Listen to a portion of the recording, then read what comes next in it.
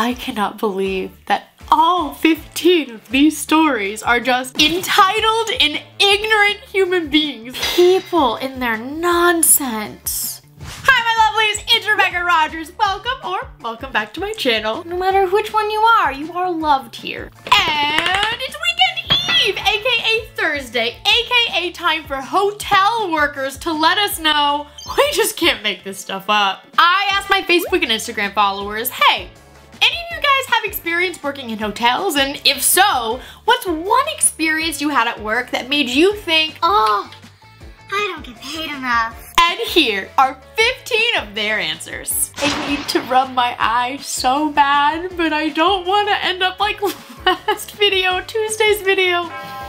Never again. Some guy reserved a hotel room and then just didn't show up. So he was charged the no-show fees. He called screaming that we didn't know who we were dealing with and tried to dispute the charges with his credit card company. For obvious reasons, that didn't work. So he called back demanding that I had to pay for the charges. Me specifically. In what world does that make sense to a person that I have to pay for his no-show fees? You gotta be kidding me. That is a great example of a Darren. I actually just learned this recently from my wonderful followers. A Darren is a male Karen. Children, take notes. This will be on your quiz next week. I was working night shift at the front desk around 4 a.m. when a mother and her son comes to the lobby to wait for their taxi. After a few minutes, the little boy just walks behind the front desk and snatches my phone off the counter. I obviously grabbed it back and asked him, please don't touch my things, and also please get out from behind the desk. His mom starts screeching at me saying, what are you doing? Can't you see he's bored? Why are you not letting him play on your phone? What? There's not enough at this hotel to accommodate children. My son is bored. It's your job as an employee to entertain him until our taxi gets here. He wants to play games on your phone, so you really should let him. And right after the Darren, we see a Karen. This is such an educational video. Nothing frustrates me more than parents who think it's everyone else's job to accommodate their kids. And I'm not talking about reasonable requests, but you can't tell me this is reasonable. My kid's bored, and I know he's a random stranger, but he deserves access to your personal cell phone. No, in what world? There is no one that can convince me that's reasonable. A woman tried playing explicit music in our hotel lobby and I told her, I'm sorry, you're either gonna have to turn the music off or listen to it in your room. We just can't have that kind of language in our hotel lobby. She then called her mom to drive down to the hotel and yell at me for mistreating her daughter. And the mom agreed? If this lady is staying in a hotel by herself, I'm assuming she's at least gotta be 18 years old, right? How old do you have to be to rent a hotel room? I don't know, but at least that old. First of all, I feel like it's common sense to know that if there's explicit language in a privately owned business lobby, that makes sense that they wouldn't want that kind of language there. But you called your mommy on them? Girl. Her mom was that lady that was always like, my baby would never do something like that when she was in school. Some guy came down to the front desk screaming, you ruined my marriage. Excuse me? You charged the room to my credit card, you idiot, and I need you to refund it right now. Sir, it's 7 in the morning. I have absolutely no idea what's going on. My wife and I have a shared bank account. She doesn't know I'm here. I'm here with someone else. And if she sees that charge on our shared account, she'll know I was here with another woman. How is it my fault that you're cheating on your wife? It's your fault that you charged my credit card and didn't use my hotel points. Actually, that's something you set up when you made the reservation. I guess you just hit the wrong button. So per our policy at this time, there's nothing I can do for you. You've ruined my marriage and I'm gonna have your job for this. I doubt my female boss will see things your way, but you're welcome to try. Karma. If this video was one day later, I would have enjoyed playing Taylor Swift's Karma to that little story. I've said it before on this page, and I'll say it again, we don't have sympathy for cheaters here. Sorry, Darren. All I really want for that story, though, is for the wife to stand up for herself and go find a man who actually respects her and treats her like the queen she is. I was checking a gay man into a hotel, and he was super flirty. I'm a straight guy, and I told him, hey, I'm flattered, but I do play on a different team. He shrugged and left, but immediately after, a completely different dude in the lobby came up to me furious that I wasn't upset a gay dude flirted with me. I said, I don't see how that interaction was any of your business, but I'm confident enough in my sexuality that that sort of thing won't bother me. Maybe you should try it sometime. Yes! Oh, I love that response! Seriously though, who? I'm upset that this didn't offend you. What? Make it make sense. One lady comes in and tries to check in, but her name wasn't in our system. She showed me her reservation confirmation, and although the address on the confirmation was correct, the name of the hotel isn't, and the third-party site she got this from is not a third-party site we offer reservations on. What that really means is that it was a scam and a fraudulent site stole her money. I tried to explain this to her and she accused me of lying. I said, ma'am, your reservation's on the 4th floor. We only have 3. It was at this moment that she knew. She f***ed up. Once she realized she was scammed, all of a sudden it became my fault that this happened and I needed to fix it. How did this poor man have anything to do with you getting scammed? Like, that's a very unfortunate situation. I just realized we did have a makeup smudge today. It's just on my hand and not on my face this time. Anyways, it's not fun being scammed. It's not your fault. Like you didn't wake up today and say, you know what? I want someone to steal my money. But it's not his fault either. I understand you're probably very upset right now. You're probably very frustrated right now. I mean, who knows how much money they stole from you, but deep breaths. It's not other people's fault either. We need to take some accountability here. A man came down to the front desk asking if I could find him an escort. No, sir. That is illegal here. But I know tons of people who find them in this part of town. That may be the case, sir, but this hotel can't willingly partake in illegal activity just because you know people who secretly do. He was very upset and said he would be leaving a negative review because they wouldn't commit a crime with you? You know, I feel like with all of these episodes every Thursday, it's pretty split, you know, between the Karens and the Darrens and just the funny experiences. We're on what, number 7? And it's just entitled people.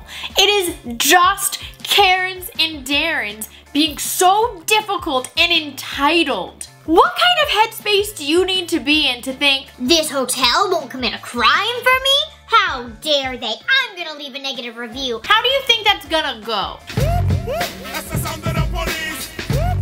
That's the sound of the beast. You're pretty much putting in documentation that you were trying to commit a crime, and you think that's gonna look bad on the hotel? My guy. We got a call that there was an unconscious girl in the hallway of our hotel. She was unresponsive and just slumped against one of the hotel doors with no adult in sight, so we called an ambulance. As the EMTs were arriving, a group of women just drunkenly stumble in, demanding to know what's going on. Apparently, this was a mom's trip, and one of them decided to take their 16-year-old daughter out drinking with them. Not like a regular mom, I'm a cool mom. When she got drunk and couldn't hang, they just dumped her back in the lobby and assumed she would find the room on her own and went back out to party. The moms had the audacity to chastise me for calling 911 because how will this look on them? And How am I supposed to explain this to my husband? and don't I know this is ruining their girls' trip? I don't care. I love it. Nice priorities, ladies. Nice. That is when you call CPS. I'm really sorry. I wasn't actually trying to sing. That probably was really terrible. Maybe one day I'll get the courage to actually sing for you guys, but probably not because I'm not great. But seriously, no, that's a call. There are so many dangerous things that could have happened to that girl when they just dropped her off. I mean, not to mention the fact that they illegally took a minor out drinking. She's still 5 years away from being legal. It's not even like an almost. You just dropped her off. What if she had alcohol poisoning? What if she was kidnapped? What if a sexual predator found her? And you're mad because what will this look like? It'll look like the truth. Not a single person can give me any kind of excuse as to why that would be okay. Why that wouldn't warrant a phone call. You know what, before we continue, I want to play a game for all the previous stories, for all of the rest of the stories, okay? Because I'm getting the feeling that these are just gonna be a bunch of Karens and Darrens. Ain't nobody got time for that. I want you to take the Karens from these episodes. I want to hear your best responses to these entitled humans. What would you say if you were a hotel employee and you had your boss's support, if you would not get fired? I want to hear your best comebacks. I think this is gonna be fun. This lady was checking into our hotel, and while I was looking up her reservation, she asked if I had any big plans that night. Actually, yeah, I'm gonna have dinner with my husband tonight. It's our anniversary. She looked visibly confused and said, "You're a man." Yes. Yes, I am. Oh, so you're going to dinner with your boss tonight? No, I'm going to dinner with my husband. Oh, so you're going to dinner with your coworker? It's still my husband. I handed her her keys, and as she walked away, she called out, "Have fun at dinner with your friend tonight." I know we live in Georgia, but dang, does she just not think gay people exist? She don't see us? You see me? Yeah. Yes, I see you. You see me? Hell yeah, I see you. Both of us sitting here looking like two big Barneys. We see each other. I'm very confused as to what was going through this lady's mind. I mean, I know she lives in Georgia. I live in North Carolina. Like, it's not that far away. I know. But she's gotta have met a gay person before. There's no way she hasn't. What could the disconnect have been? Does anyone have any ideas? On Saturday morning, a housekeeping supervisor called the front office to report a trashed room. Bodily fluids and human excrement everywhere, and I mean everywhere. On the walls, on the bed, on the floor, the table, the beautiful winged-backed armchair. We had to toss everything except from the mattress and the chair, but the stains can't be removed despite professional cleaning efforts. So, guess who's looking forward to having to charge these guests $2,000 tomorrow? Okay, there's only two options here.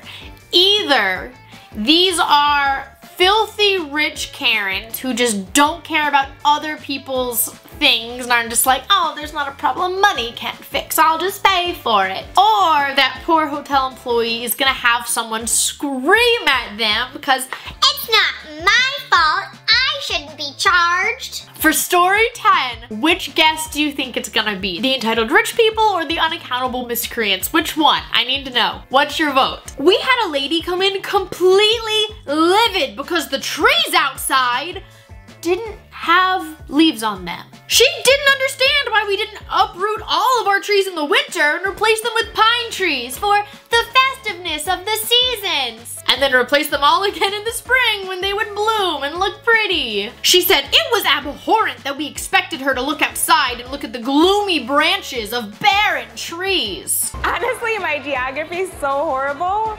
I can't name anything. Like Try nothing. naming something. Is it South Africa? Nope. Are you from Florida by any chance? Not the hotel worker, the lady. I feel like she's never seen fall before. How is someone a grown adult and still unaware that in most places, leaves fall off the trees in the winter? Our hotel's in the middle of nowhere and we're very enjoy an unplugged experience, free of modern destinations kind of place. No Wi-Fi, no TV, not even radio. So this dad comes in to check in with his two kids, and within 10 minutes of him going up to his room, he comes back down furious, demanding to know what he's supposed to do for entertainment if there's no TV in his rooms. I point to the gift shop and say, there are a lot of card games and board games you guys could play. He gets an actual look of horror on his face and said with absolute disgust, You expect me to spend time with my kids? That's an example of one of the parents during COVID that were like, schools have to open up now because I can't spend another day with my own child that I created. That was him. Guarantee. But then those are also the same parents who are like, I don't understand why teachers won't spend extra time with my child either after school or over the weekends, tutoring or whatever, because my child's the greatest thing that ever walked on earth. even though they don't want to spend their own time with their kids.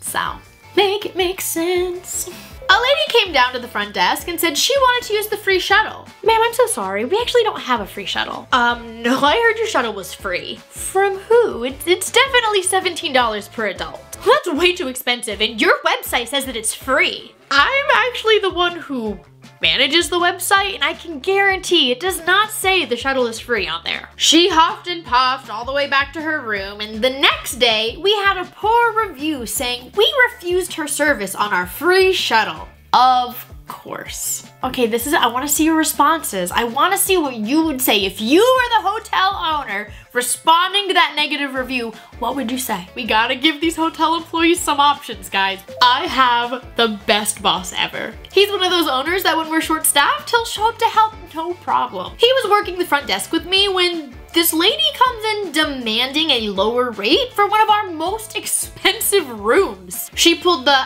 so I actually know the owner, and if you know what's good for you, he'll treat me accordingly. Actually, I'm the owner, and I've never seen you in my life, so if you know what's good for you, you'll leave my hotel, so I don't have to worry about you bullying my employees. Yes, yes, those are the bosses we stand. We love bosses that support their employees. 10 out of 10, my respect.